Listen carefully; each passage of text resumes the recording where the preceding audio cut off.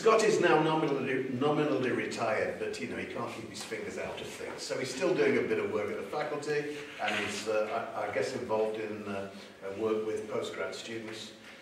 He's a former faculty director. I don't know what they call those in your place. Dean or something, do they call them? Yeah, department head, dean. Yeah, all that stuff. I went to the dark side for a while. Went to the dark side, climbing the greasy pole, you know. But he gives you a good pension. But he didn't stop him from doing his work. One of the first papers I ever read in philosophy of sport, this was when I hadn't really heard of philosophy of sport, despite having been a sports person, despite having trained as a PE teacher, and being interested in philosophy of education, with philosophy of physical education a tiny, tiny part of that, I'd never really heard of philosophy of sport. And in 1973 I read a paper called From Test to Contest, which I'm still quoting today. This is 1975, Scott. I'm not giving away how old you are, very old you are, but he's a bit older than me, even, right? The problem is I haven't advanced at all from that paper. This is another version of Test to Contest. You're still living off it? Yeah. Right, okay. The other thing he's living off is the textbooks. Right? I don't know what sort of a deal you're on with the publisher, but it goes into its nth edition. Practical Philosophy of Sport is a locus.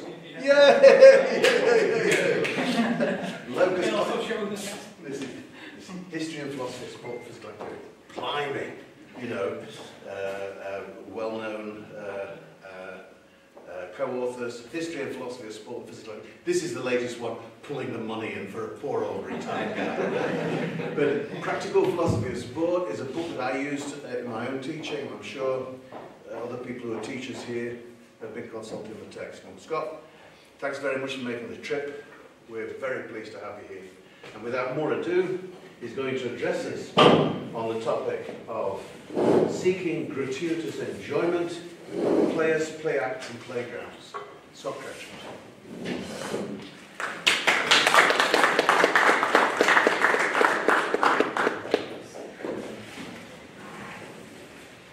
Well, thank you very much, Jim, for that short introduction. And I'm staying with Jim and Irina at their place in Prague, and they're wonderful hosts. I had the pleasure of visiting Croatia and Matija last year, so I'm getting to know this part of the world better and better. Steve, why don't you move a little bit so I can see? I like to have eye contact with people who are going to ask me tough questions at the end. And I'm delighted to share the keynote podium with Emily, whom I've known for a long time, and it's great to see you here. So I'm looking forward to this. This talk is about the good life, but it's going to take me 40 minutes to get there. The punchline at the end, so you know where I'm headed, is that the good life is composed of two very different emotions, hatred and love.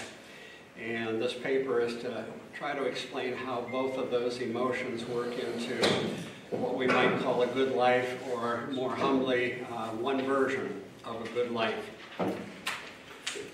I include Husserl because he spent some time supposedly here in this country, and I was taught in graduate school by a well-known Husserlian scholar in the United States. So I studied Husserl when I was too young to appreciate what he did. So I'm going to use him a little bit here today. So as Jim mentioned, we're going to be talking about gratuitous enjoyment, and I'm going to try to draw a distinction between two kinds of enjoyment, gratuitous and conditional enjoyment. And that distinction is going to track with the hatred and love that I'm going to talk about near the end. So I'm going to try to make some progress in this talk on a long-standing debate. It's a metaphysical debate over the nature of play, and it's a normative debate about how much or in what ways play contributes to the good life. I'm going to honor Husserl and employ his three-part model for understanding. I don't like to use technical language in general presentations, but you may be familiar with this language of ego, noesis, and noema, which is another way of talking about self, the act, and the object, is really all that he's talking about here. I'm going to try to show how and why this player, play act, and play object model for consciousness that Husserl championed helps us see more clearly distinctions between play and things that are very much like play. That is, they share some characteristics with play, but most of us metaphysicians would not want to call them play proper. I'm going to support a person who some of you have read, Bernie Suits, with his general thrust in how he tried to define play. I don't like his definition, but I like the fact that he engaged in trying to come up with a better distinction than Huizinga had. But I'm going to use phenomenological grounds, so I'm going to follow Husserl and Merleau-Ponty here in trying to develop a stronger distinction between play and other things that are like play. So the distinction is going to be between something I call gratuitous enjoyment, which will be play proper, in contrast to something I'm going to call contingent enjoyment, which is like play, but I, in terms of nomenclature, would not want to call it play. So I'll briefly speculate on the place of both gratuitous and contingent forms of enjoyment on the good life by relying on two people that I've read over the years, many years ago, Hannah Arendt, and then the theologian G.K. Chesterton. Jim failed to mention that what I'm doing in retirement is also pastoring a church. So the theology part, I'm not going to try to proselytize or convert anybody here today, but I do come upon my theological interest, honestly, I guess you could say. So philosophers have argued over the merits of analyses that move in two very different kinds of directions. First, toward fixity, foundational intelligibility, the essential and necessary nature of things. The second direction, toward variability, contingency, complexity, chaos, and the evolution of things. And this disagreement over the proper direction or purpose of philosophy was actually carried on within the phenomenological movement itself, with Husserl tending toward the former, the fixity, and his disciples and opponents, perhaps his most famous disciple, Merleau-Ponty, tending toward chaos and variability.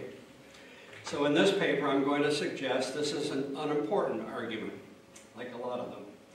Like many dualisms, this one distorts, I think, and confuses us more than clarifies and enlightens.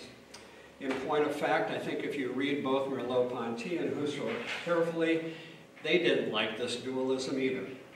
Husserl came to acknowledge existential variability with his notions of horizons and his turn to the notion of the good life later in his career.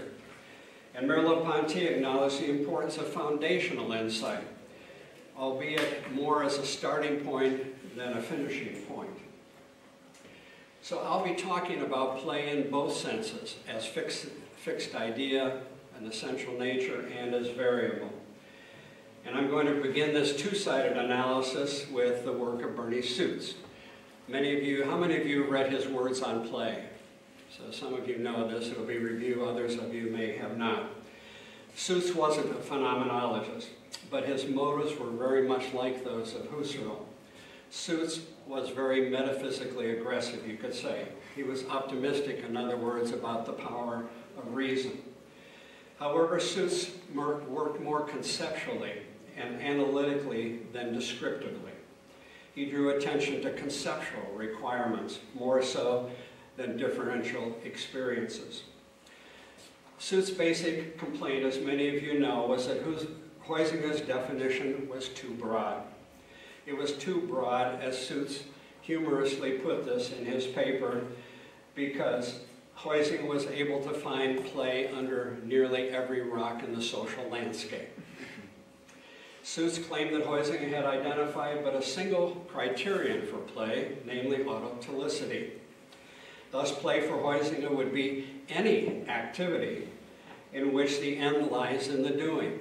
Any activity that is experienced as intriguing, interesting, fun, meaningful, or whatever, and needs no further justification. Huizinga suggested that even seemingly serious endeavors, such as combat or duels, activities that clearly had extrinsically important ends, can be experienced as utterly fascinating and fully engaging, as ends in themselves, and thus too as play. Suits and the French philosopher Kretchmar, in addition to a whole number of play critics, objected to this conclusion. They didn't attack Huizinga's empirical assertion that war could be experienced at times and even occasionally autotelically. Rather, they argued for the insufficiency of that criterion. They agreed that play experiences are autotelic, but they insisted that play also must be something else.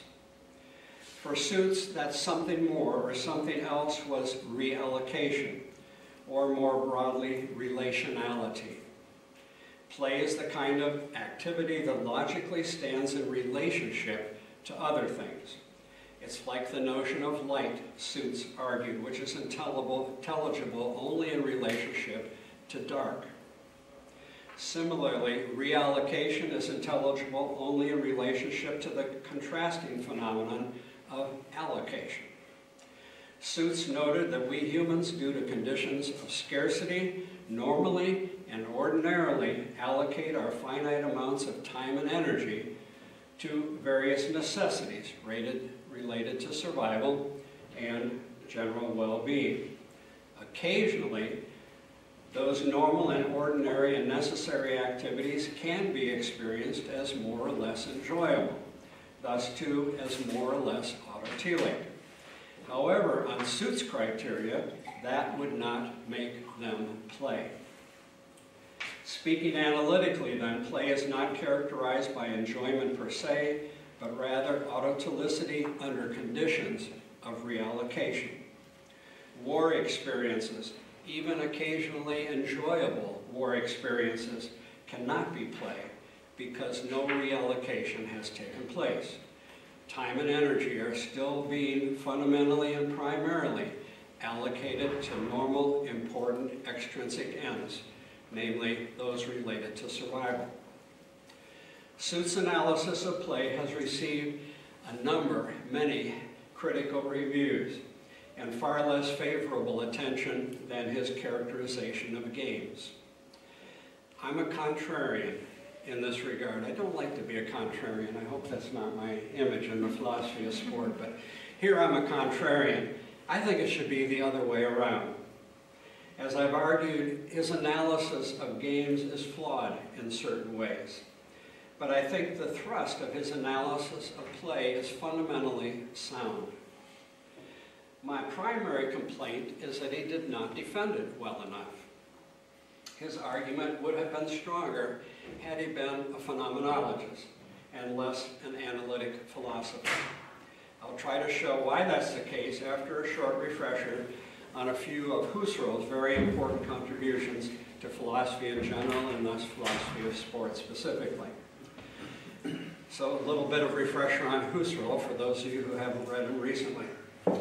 As commonly known, Husserl was influenced by the work of Descartes, particularly by Descartes' scientific spirit, his radical doubt, his efforts to uncover rational grounds for attaining certain knowledge.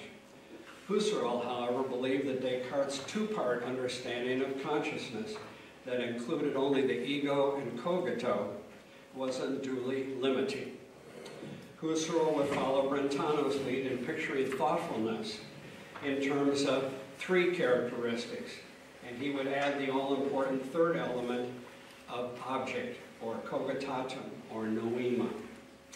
In addition, Husserl replaced Descartes' deductive, scholastic-flavored methodology with description based on intuiting or seeing any object of inquiry as it is in fact.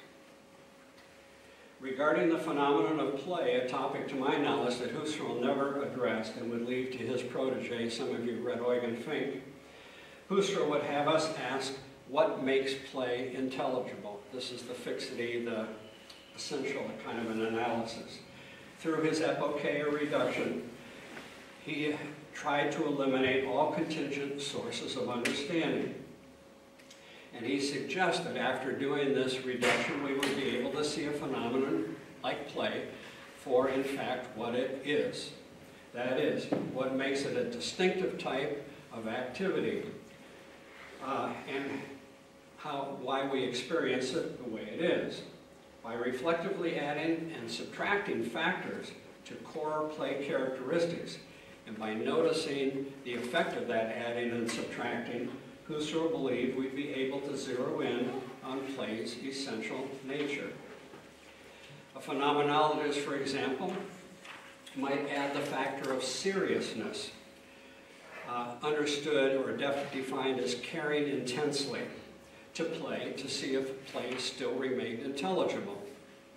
That philosopher, after completing the reductions, might then see or intuit the compatibility of play. I'm not arguing that, but the compatibility of play and seriousness. I think it is right, actually. In other words, the addition of intensity or seriousness of intent by the phenomenologist did nothing to compromise the essential nature of play. The necessary conclusion for Husserl would then follow. Play is compatible with attitudes of seriousness. Huizinga was arguably not a good philosopher. How many of you have read Homo Ludens? It's a great book and it's a terrible book. Gives me headaches. Huizinga was somewhat trained in philosophy, but he was not schooled in phenomenology as far as I know. But he came to the same conclusion that we just came to in this little brief analysis of seriousness. As a cultural historian, he had no trouble finding empirical examples of serious play. Thus, by a process of induction, looking at empirical cases where that person's at play and they're very serious, there's another person at play and we can see how serious they are, he came to the same conclusion. Play is or can be serious. So we have two examples, a phenomenologist of Husserl's strike, perhaps an idealist, as some people said, and a more empirical person studying play, coalescing on the same fixed identity for play. It can be serious. The nature of play allows that kind of thing. So I mentioned these two methods for coming to identical conclusions to underline the importance of foundational, fixity kinds of thinking, of distinguishing one thing from another, even though that singular thing may show up wearing different clothing, looking different ways. For instance, in the case of play, it could be wearing the clothing of seriousness, or it can be wearing the clothing of lightheartedness or frivolity.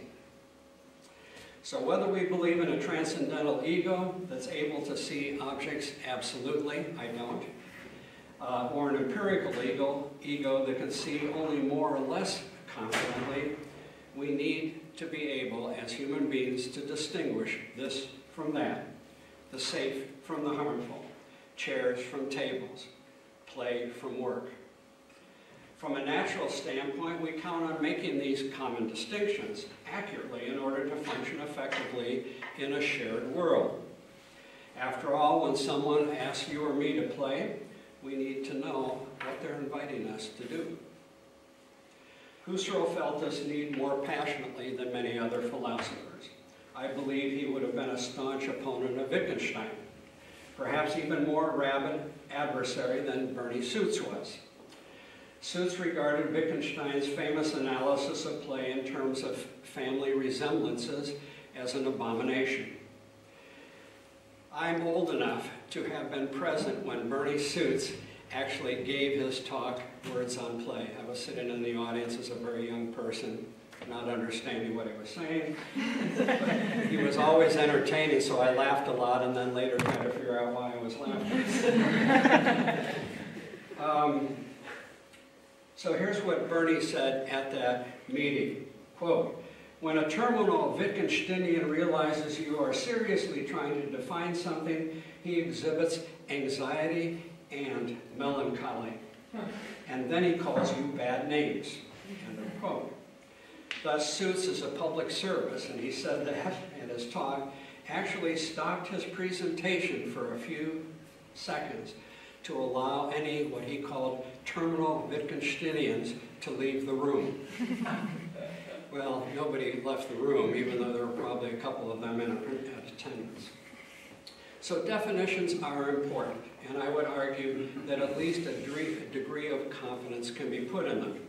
Suits was neither wasting his time nor relying on powers of reason in indefensible ways, I would argue, when he endorsed voicing his claim that play experiences are autotelic, and when he went in search of a second criterion, one that would provide an important distinction between what we might call autotelic work on the one hand and fulsome play on the other. His notion of reallocation makes some sense, but I would claim it does not track well with lived experience, and here is why. As Fink and others have observed, we often spontaneously fall into play. The player makes no antecedent decision to reallocate anything. Likewise, during play, the autotelic experience can be fully captivating. We lose track of time.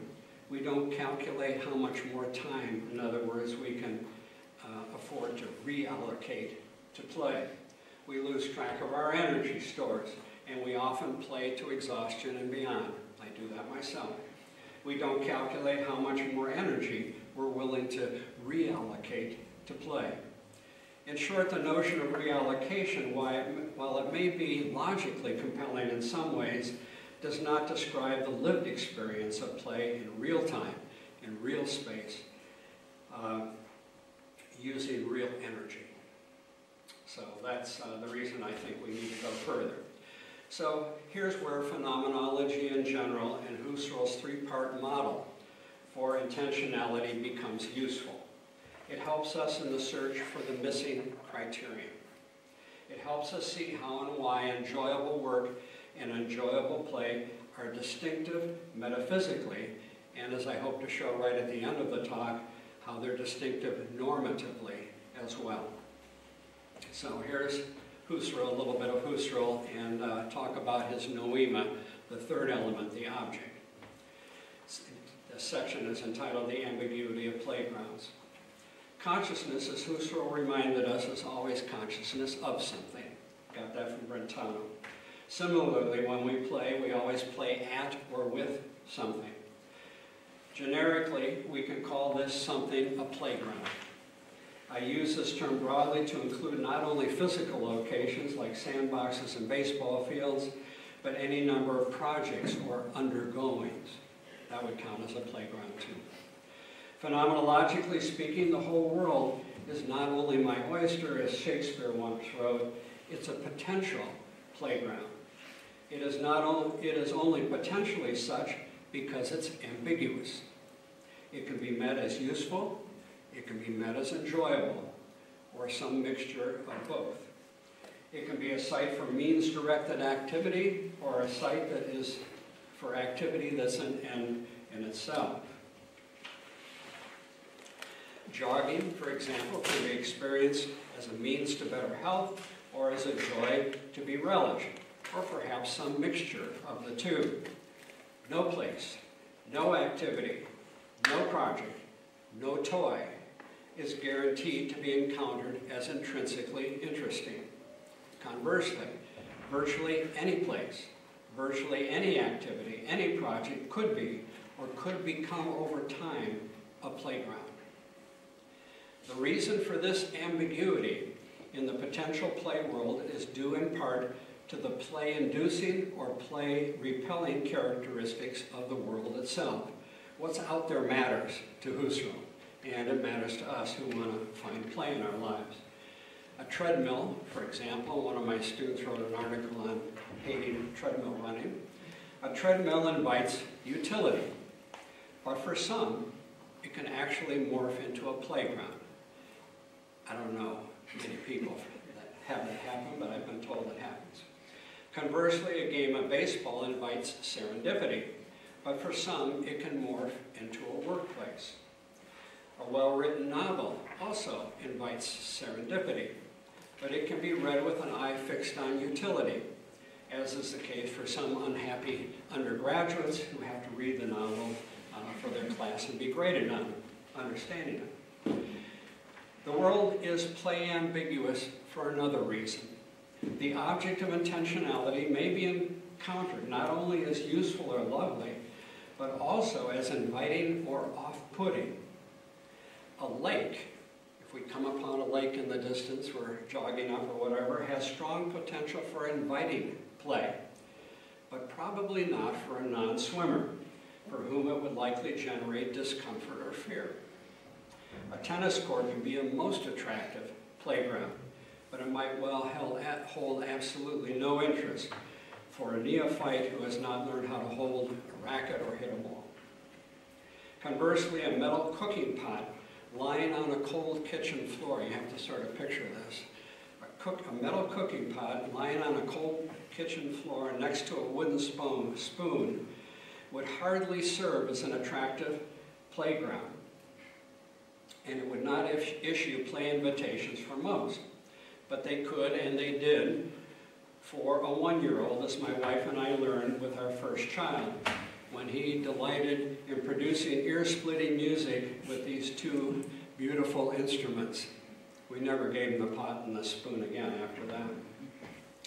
These reflections on the nature of the world as a potential playground, as ambiguously lovely and useful, as variously inviting and repelling, underline the dynamics of two parts of Husserl's three-part understanding of consciousness.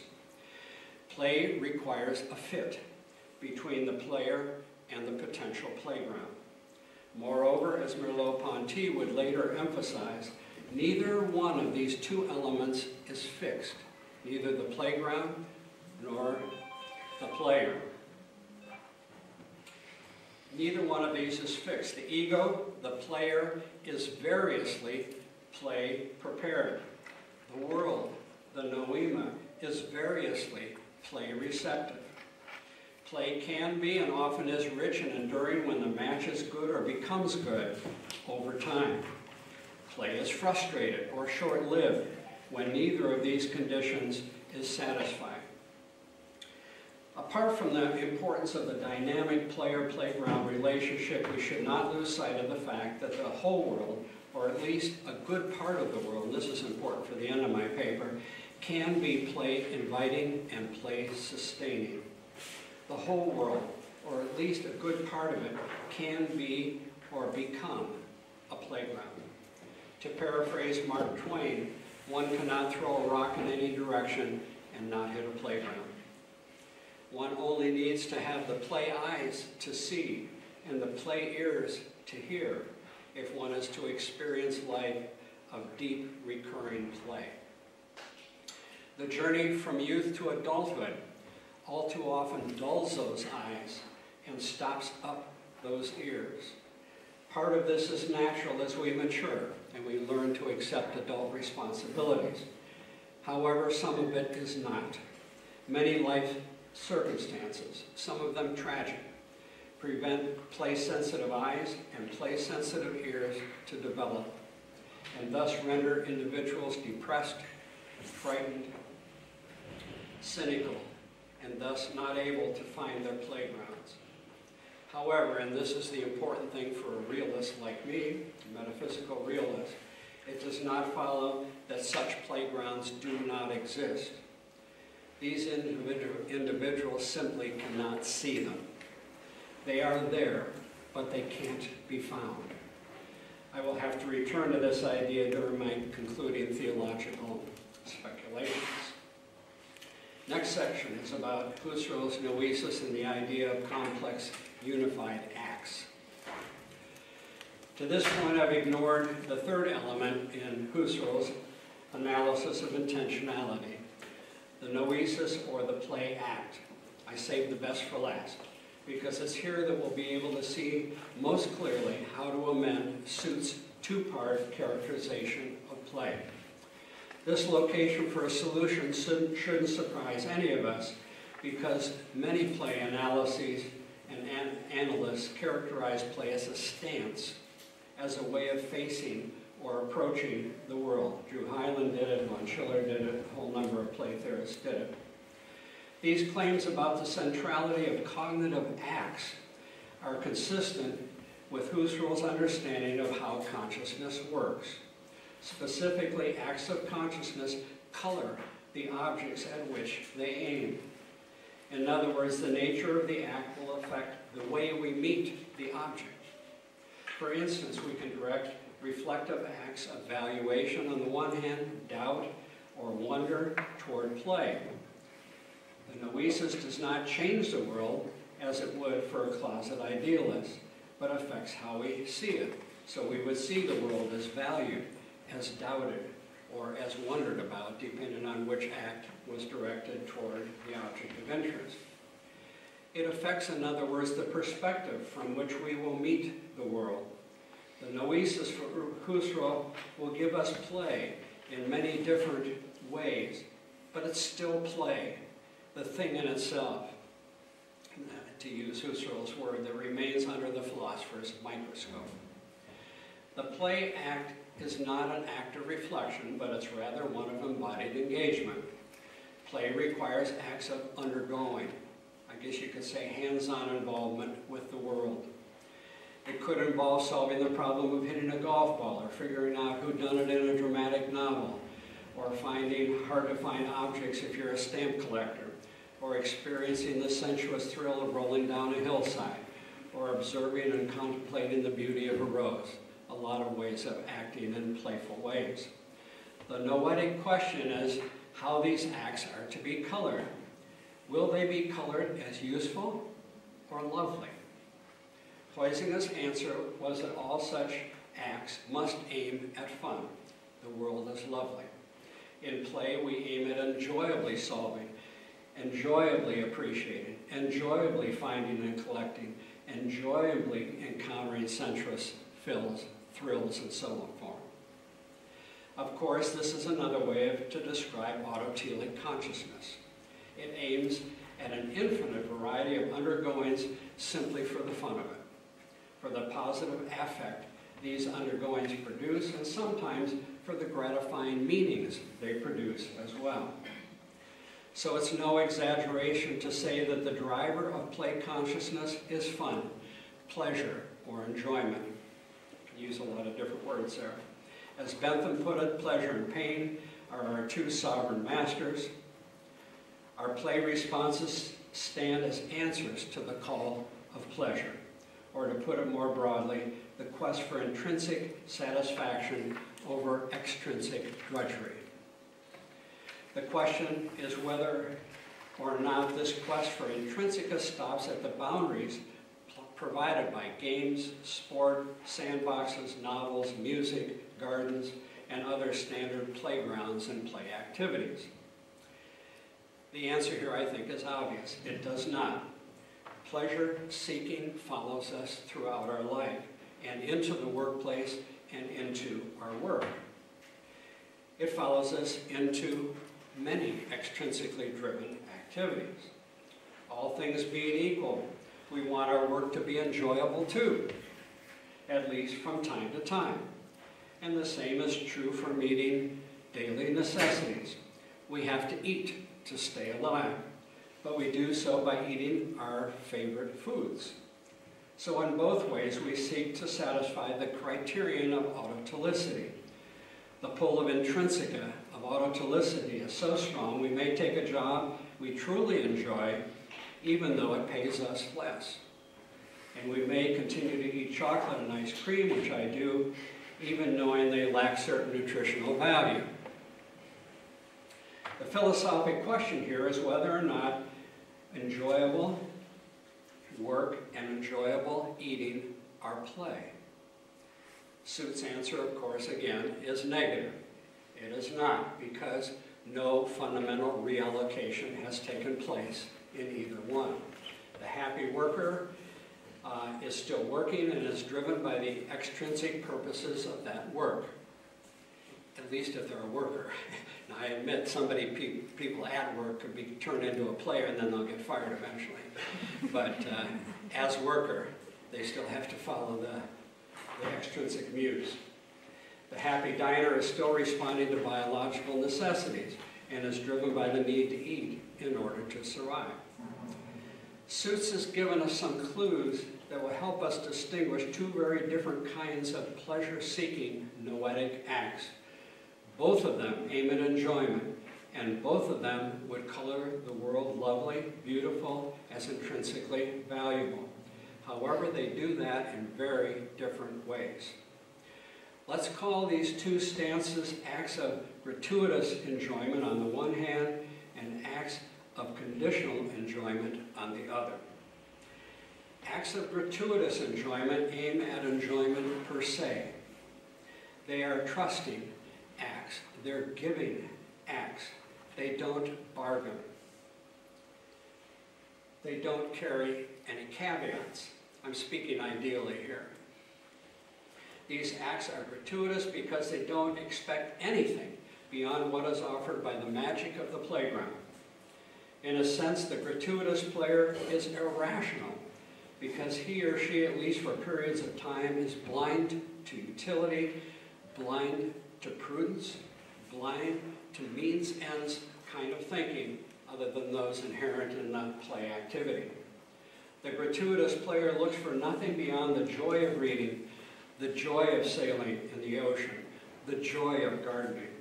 The gratuitous player is the fool. And it's interesting that some depictions of players show them as foolish people about to get into big trouble.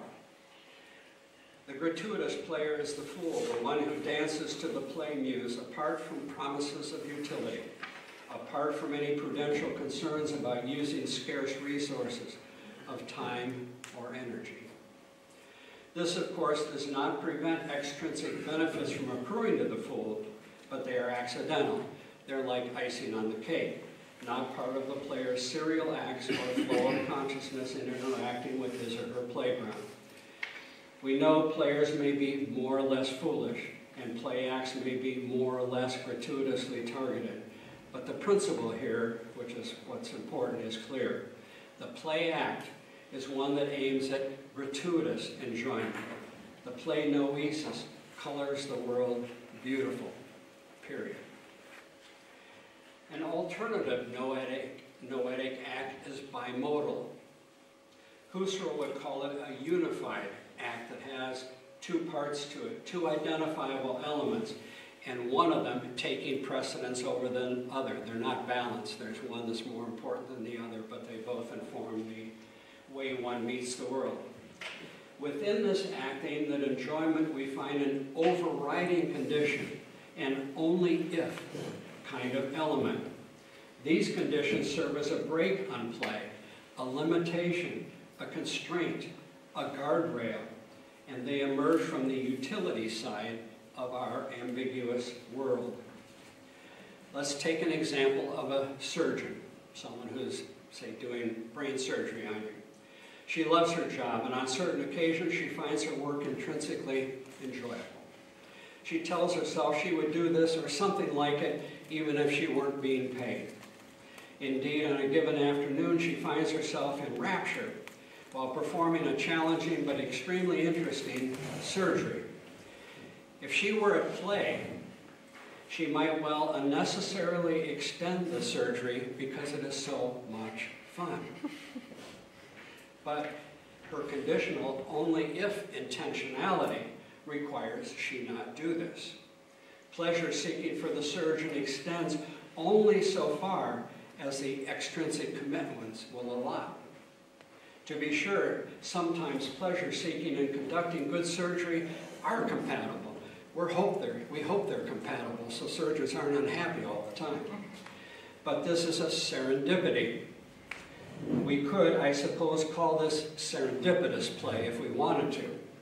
But I think that would confuse apples and oranges. It would be more accurate to call it enjoyable work in order to acknowledge what it is. That is, primarily an extrinsically driven intentionality that only occasionally, only on serendipitous occasions, provides autotelic experiences similar to those of play.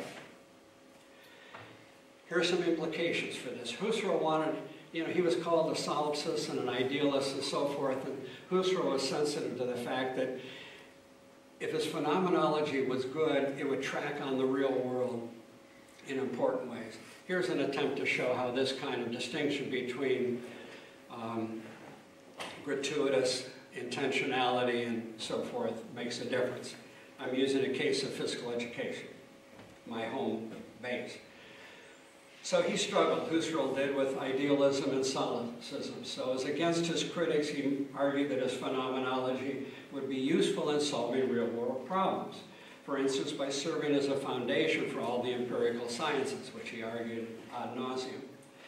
Husserl would want us to put our noetic distinctions between acts of gratuitous and conditional enjoyment to a pragmatic test. Can it and does it do any work in our day-to-day lives? I think it does. It certainly does in physical education. It explains why physical education, or PE, has been largely a failure, at least in the United States, and perhaps in other countries too. Physical educators could grow playgrounds. They could develop their students' play eyes and play ears in order to allow them to hear and see their playgrounds. They could liberate their students to experience the good life in this particular way, a life of joy, by celebrating and modeling gratuitous play intentionality themselves. But they do not. Too many physical educators fall short on all three elements of Husserl's ego, act, and object. They are not true players. They are not deep players. Or if they were at one time, they have grown far too sober. They are taking their jobs too seriously, and as Chesterton would say, for that reason they're not taking them seriously enough. So I would argue they need to get serious about play. They need to become pedagogical fools. They need to be a Pied Piper of play, exude the play spirit, imply to their students that they, the teachers, would much rather be playing themselves than teaching them how to play. I did that, I think, on numerous occasions. In developing their curriculum, every one of these reformed physical educators, or non-reformed physical educators, would say to their kids, we want the kids to have fun. Have you heard that before? PE should be fun. Most of them put conditions on where and how the fun will be pursued. Here's how the fun gets pursued, folks. Safely, real safely, with high heart rates, with sufficient caloric expenditure, and with lots of efficient movement. Efficient, that is, for health-promoting purposes. Not much foolishness there. These well-intentioned instructors are inadvertently suppressing play and presenting their students with an unholy pedagogical diet of low-grade fun mixed with low-grade utility. This is what a conditional play noetic perspective produces in our gymnasiums and in our playing fields. It colors the potential play world gray. Players remain underdeveloped. Unbridled noetic play acts are neither modeled nor practiced, and playgrounds remain, as a result, largely hidden from the view of both instructors and their students. I move to the end here, a brief theology of play. Our metaphysical analysis to this point has identified two species of pleasure-seeking behavior: acts aimed at gratuitous enjoyment versus acts aimed at conditional enjoyment. There's probably a third generic type of activity, and it might be called pure duty, pure necessity. Acts of pure duty and necessity present the world as uniformly, not ambiguously useful, uniformly useful and nothing more. Some cultural philosophers have called this labor, in contrast to work and play. Hannah Arendt, some of you may have read, is one of them. She argued that labor is, quote, any activity which corresponds to the biological processes of the human body, and thus is encountered in terms of, quote, vital necessities. There's nothing in this activity, according to Arendt's scheme, that speaks to quality of life, let alone to the distinctiveness of human life compared to that of infrahuman animals. For Arendt, human value the good life, which we're heading toward here, is found in the other two superior categories that she identified. Work is the next one up for Arendt. It's an activity that occurs with purpose. It produces things that are distinct from the natural surrounding. It produces chairs, houses, legal systems, codes of conduct. The products of work are designed to outlast the people who produce them. They're designed with an eye toward a better future, making the world better. They're designed to transcend the here and the now. Arendt called her third category action. I wish she had labeled it play, because that's what it really is. This is the domain of freedom. She identified it in a Greek sense as the arena of politics, of human interaction. People of leisure could engage in that. While labor and work place constraints or conditions on us, while they limit us in terms of what we should do, in the domain of action, we are never conditioned absolutely. We exercise our freedom, if only in degrees. Following Aristotle, she embraced the vita activa, a life that is concerned with, quote, things neither necessary nor merely useful, end quote. That is, with things that are ends in themselves. This three-part understanding of human behavior, labor, work, and action, as she called it, provides a foundation for zeroing in on the good life. It includes categories, the good life does, categories 2 and 3, work and action. It excludes labor. That is so because mere preservation of life does not touch on human uniqueness. Labor honors life, but it says nothing about the good life. Theologically, it portrays us as biological creatures, not humans created with unique duties and unique joys. Or in other words, the words of Genesis, humans created in the image and likeness of God. G.K. Chesterton developed a unique theology of work and play. He believed individuals should be passionate about both of them. That passion is best generated, he believed, by assuming a noetic stance of faith. Not everybody does that, of course. It's faith aimed at redemption, at kingdom living, that he was looking at. From that perspective, from that noetic stance in looking at the world, the evil in the world, the suffering in the world, generates what he called a fiercer discontent. It's that fiercer discontent that should serve as the engine that drives our work. That work will be meaningful, very meaningful, because it's directed toward reformation, toward promoting kingdom living here and now. This world, Chesterton said, is a task garden full of interesting problems. A stance of conditional enjoyment that I've been describing, with an emphasis on the conditional, would be compatible with that part of a passionate life devoted to reformation. So I'm going to argue that's one half of good living. The other extreme in the good life generates a fiercer enjoyment.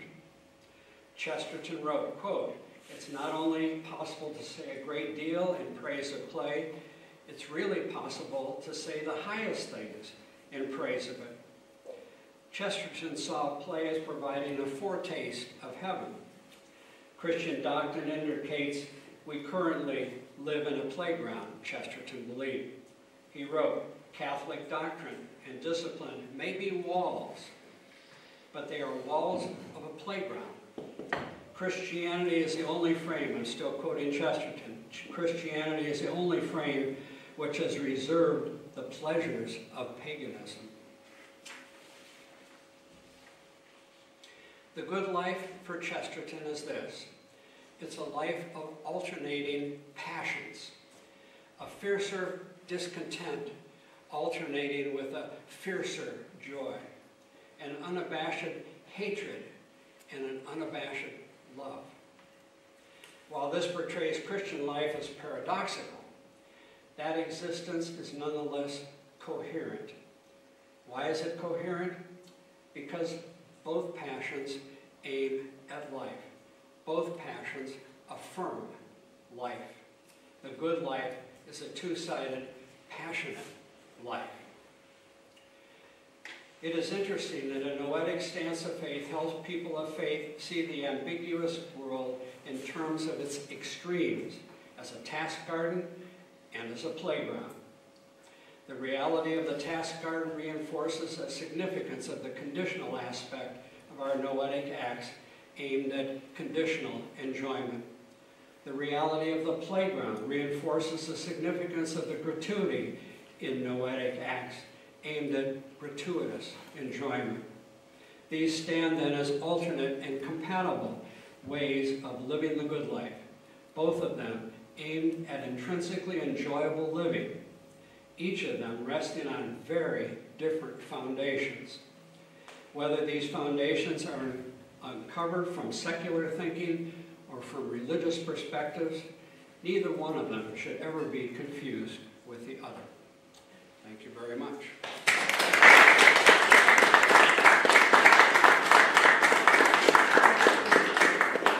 Wow, it's going to take me some time to consider the many points made and the way in which Scott managed to draw together disparate literatures.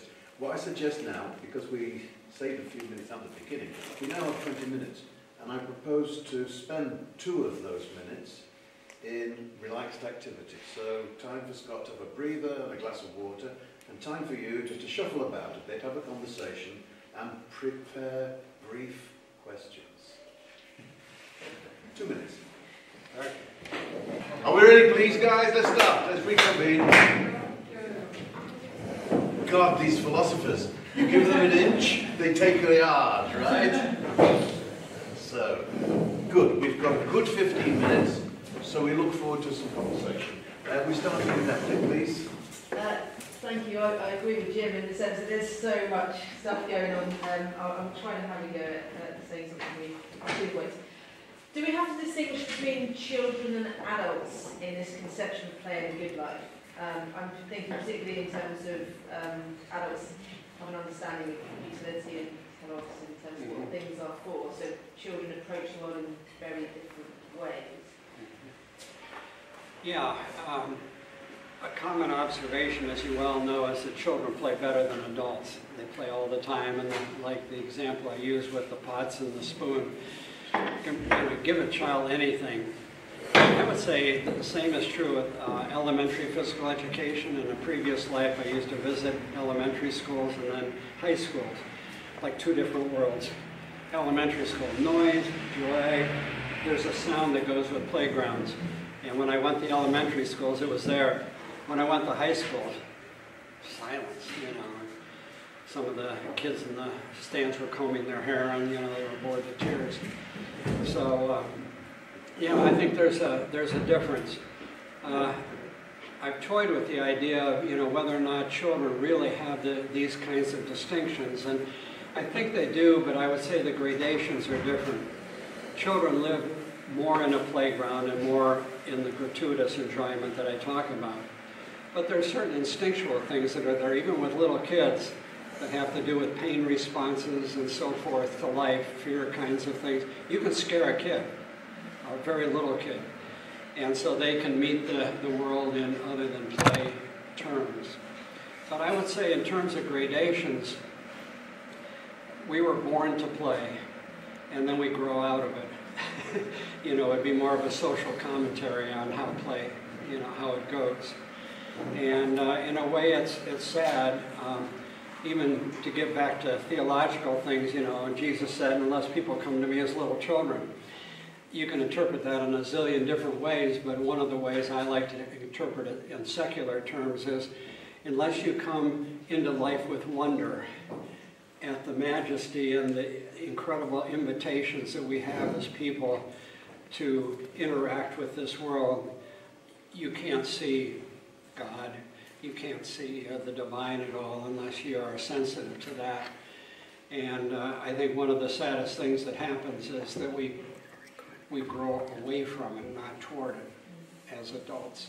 And so I think it's an issue of gradation. You see some, you know, maybe we get back into it. I'm senior adult now. I think I'm playing better now than I did a couple years ago because I'm more like a kid, I think. You know, I don't have to impress anybody. You know, I can just do my thing and ride my bike and have a good time, and you know, the book's selling well, so. Yeah, hey, so first of all, the presentation got me all excited, not least because you mentioned Hannah Arendt and the Vita Activa, which also stands central in my presentation, so I hope my question doesn't reveal too much of that part. But I want to respectfully challenge your equation between what Hannah Arendt calls action and what you call play. Because while you state that action is not conditioned absolutely, Arendt does say that actually action is conditioned fundamentally by plurality, by the other. So I guess my question is, to what extent does your understanding of play also incorporate the other? And if so, how? And if not, then is this maybe an element where you decide to path ways from that? Yeah, I think how things are conditioned. Human life is conditioned. Embodied existence is conditioned. I'm here and now, I can't be there and then at the same time. And so there are huge numbers of conditions. Plurality is another condition. I think, you know, we are social animals. We were debating in the train on the way here to what extent we're sort of innately social animals. I think there's a degree in which we are. We need others, most people do. And there's a degree to which we naturally want to associate, and we flourish better in relationship rather than alone. So I think that kind of conditioning is very compatible with play. The conditioning I was concerned about is the necessitated conditioning, dealing with prudential concerns in life, you know, to stay alive, to avoid danger, and so forth. And so I read that third category of Arendt as more as we're conditioned, but we're not conditioned fatally in terms of our play response to the world. She's been, I'll be anxious to see how you interpret her, but she's been called an idealist and, you know, somebody who, you know, goes off too far in that kind of direction. But I think that in degrees, we're never purely as human beings unconditioned by necessity. Standing here right now, I'm conditioned by necessity, and I have to be. But in terms of my existential experience of life, there are times I become foolish in degrees. Lucian, I'm very sorry. I should have asked you to introduce yourself in case some people don't know who you are. So would you do it now? Oh yes, of course, pleasure. So yes, hi everyone, my name is Lucian, lecturer in University of Greenwich in London, and very new to the community of philosophy of sport. I went to IAPS in Pennsylvania last summer. That was my first kind of, how you call it, yeah, where I got to know the community and got to know Lucas, who invited me here. So, yeah. And welcome. Yeah, thank you very much. Steve, were you on next? Steve Greenfield from the University of Westminster. I have no philosophy background, so I feel like I'm first year undergraduate, about to be shot down in flames. But I was really intrigued by the intrinsic, extrinsic, and compulsion. But I wonder if that's really predicated on a notion of free will, even though I accept what the students are. I would sort of say exercise of free will. And is there a category of deviant play? And I'm thinking particularly something like pathological gambling. So your pathological gambler who has an intrinsic motivation and gets rewarded. So you can see their heart rate go up, and there's extrinsic motivation through a potential reward. And some sort of feeling of duty to get the money back that they lost. So does deviant play fit into what I would term deviant play, fit into that sort of framework? Yeah, I don't know if this answers your question directly. I think freedom is misanalyzed in terms of play, because we typically think of freedom as requiring choice. I have A and B, and I have the liberty to go A or B if I'm a free person. if I'm predisposed or, as some materialists argue, required to go B, and I'm faked out about it, I'm really not free. I think play to me exists on a continuum where sometimes deep play paradoxically has the characteristic of unfreedom. That as we get deeper into play, it's more compulsory. I've got friends who are totally out of control with regard to golf. They spend themselves into debtor's prison because they're so compelled. They have to be on the golf course. They play in the dead of winter, and in State College, you don't want to be playing in the dead of winter. They play with orange balls, and they can't find them when they go into snowdrifts. But as long as it's the love of the game that has attracted them and has gotten them into trouble, their existential experience is not one of freedom. I can pick golf today or not because I'm a free person. So I think it's paradoxical that, in fact, some of the lesser players have more consciousness of choice. I could bike today, but I don't really like biking that much. I could gamble today, but I don't really like gambling that much. There might be sort of almost a feeling of more freedom at the lesser end. I like the imagery of foolishness in play. I think that deep players can identify with the foolishness of being attracted. And I've used the metaphor of a push or a pull. I think either way, strong playgrounds are like very strong magnets. And I would tell my students in class, you know, I'm standing here talking about Husserl, but right now I'm hearing bike, bike, get out there, bike, bike, bike. That's what's going through my ears right then. And I look at my watch, how much longer do I have to talk about Husserl? And so, you know, am I free then or not? Because that damn biking voice keeps coming into my ear. So I think freedom is a very difficult thing to analyze in terms of play. There's certainly a sense in which we're free. We're free from common concerns, i.e. necessities, in a certain way, because we forget about them. They're out of mind, out of sight, out of mind. And so you could say, boy, I'm so glad I'm not worried about my ego. I'm not worried about making enough money. I'm not worried about this or that. So you could say there's a sort of a negative freedom from, I don't know. That freedom is a very interesting concept relative to play. But I think the existential experience is often one of compulsion.